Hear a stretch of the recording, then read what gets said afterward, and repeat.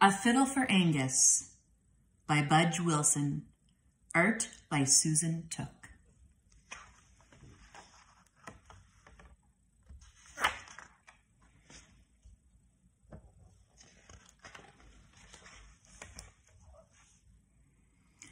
Angus lived in a Cape Breton village, right beside the sea.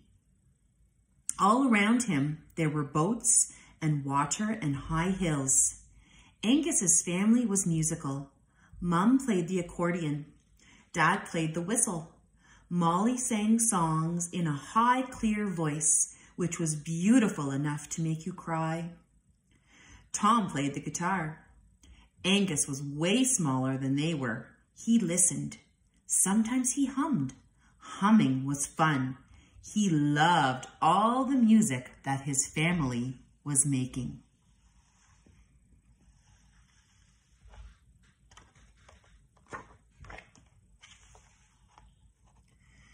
But after a while, Angus started to feel a little bit sad.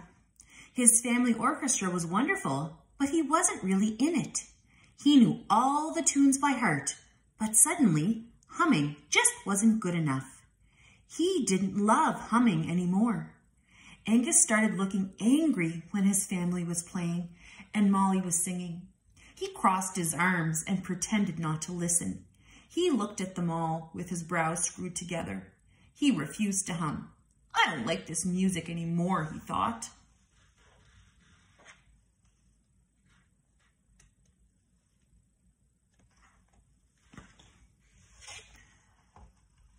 Finally, the family noticed that the humming had stopped. Mum squeezed her accordion shut and said, "Why aren't you humming, Angus? We need your beautiful hum. We miss it." She held him close to her and smiled. Angus sighed. He didn't hug her back. "It's not enough," he said. "It's not special." Molly stopped singing and said, "It is so. It's very special. It's just as important as singing." Tom hunkered down beside Angus and said, "We love your humming. We need it. It's one of our own instruments."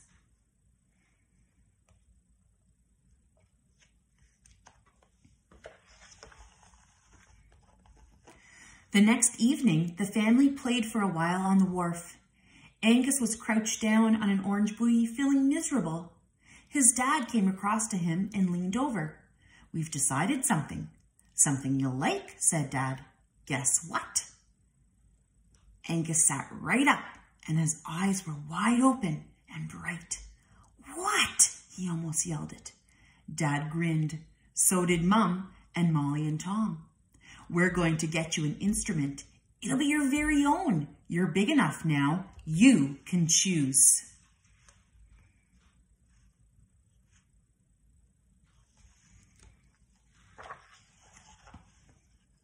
Angus jumped right off the buoy. "I can choose anything? And I can play with you right away?" He felt like dancing. In fact, that's exactly what he did. He danced between the ropes and the lobster traps and the nets and the anchors. He could hear the music in his head. It was his own tune, and he loved it.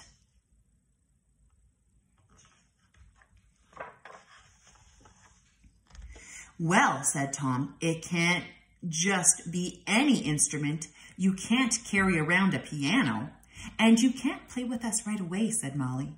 "You have to learn how to do it first. But you can hum while you're waiting." Angus left them and wandered around, thinking about all that. Yes, he'd have to learn. That was okay, and sure, he'd hum again. He really did like humming. He'd just forgotten that he did. Back on the wharf, the family held their instruments and waited for Angus's answer. Finally, he came back to them and spoke. "Tonight, I'll think when I go to bed, and tomorrow, and maybe the next day, I'll think some more. Then I'll tell you."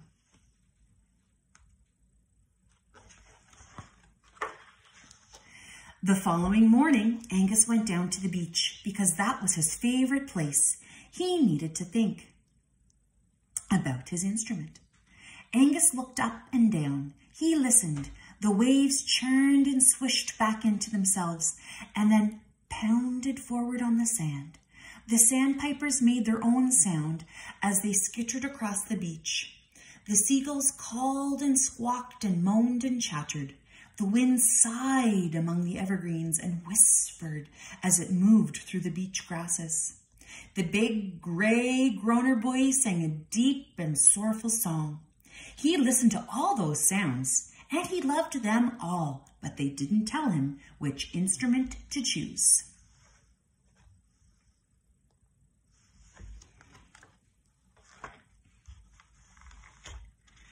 A few days later, Angus's parents took him to a ceilidh in a nearby village.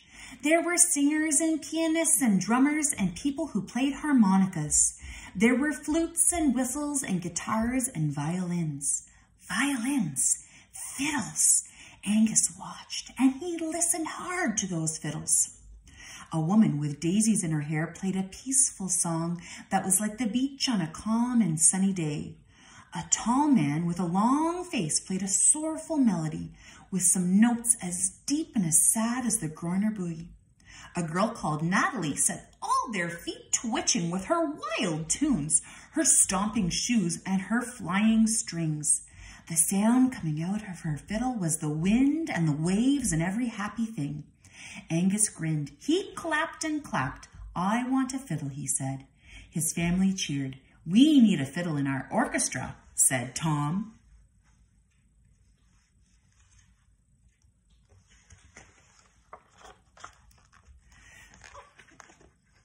So Angus got his fiddle. He got it right away, even though it wasn't his birthday. Everyone stood around smiling when it was handed to him. Angus picked up his fiddle and tucked it under his chin, like he'd seen Big Murdoch McDougall do. Big Murdoch McDougall lived in a house beside the government wharf. It's all tuned and ready, said Dad, but it isn't easy. You'll need lessons. Angus paid no attention. He shut his eyes and lifted the bow. He was going to make the most beautiful music in the world.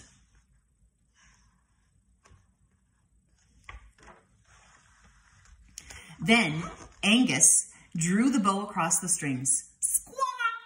Screech! Eek! Angus was so surprised that he almost dropped the bow. The fiddle sounded like a gull whose fish had been stolen. It was like the harsh cry of a heron. Where is the music hiding? Asked Angus with tears in his eyes. It's inside, said Dad. It just has to be coaxed out, said Molly. It takes a while to learn how to do it, said Tom. But if you want it really hard, and if you work for it, it'll come out for you. You'll see, said Mom. I want it, said Angus. I'll work.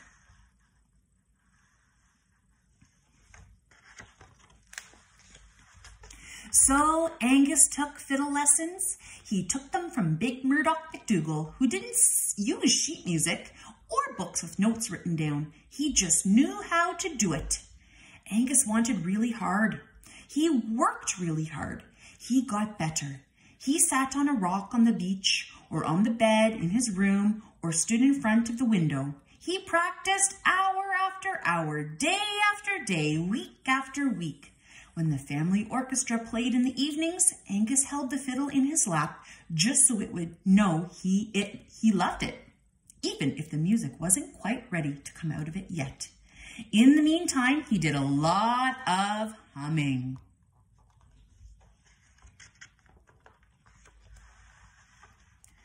Soon, Angus didn't have to search for the notes up and down the strings anymore. The music in his head was just so alive that it started coming right out through his fingers. They seemed to know exactly where to go, and they started to move faster and faster. The music slid along his bow and rose into the air as smoothly as the wind. The tunes weren't trapped inside his fiddle anymore. Already they had begun to escape.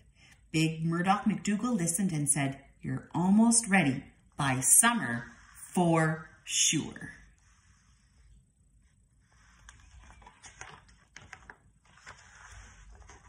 One evening in June, Angus went down to the beach where his family was playing a song he knew and loved. He stood in front of them, holding the fiddle under his chin. They stopped playing and Molly stopped singing. "Well," they said. "I'm ready," said Angus. He started to play. It was a wild jig, but his fingers had learned to race up and down the strings like ripples over the water. "Let's do Song for the Myra," said Angus. This was a sad song with a happy ending, just like me, thought Angus, as Molly sang the last verse. I'm a happy end to a sad story.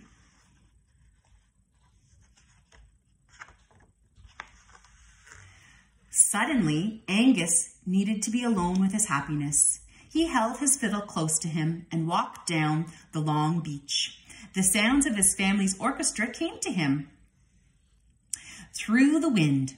He could hear Molly's high, clear voice above the lapping of the waves. The sandpipers were skimming across the sand like his fingers over the strings. Then Angus went home and climbed into bed. He listened to the music of the sea on the rocks outside his window. He could hear a brand new tune singing inside his head. He smiled. "I'm a fiddler," he said, and he fell asleep.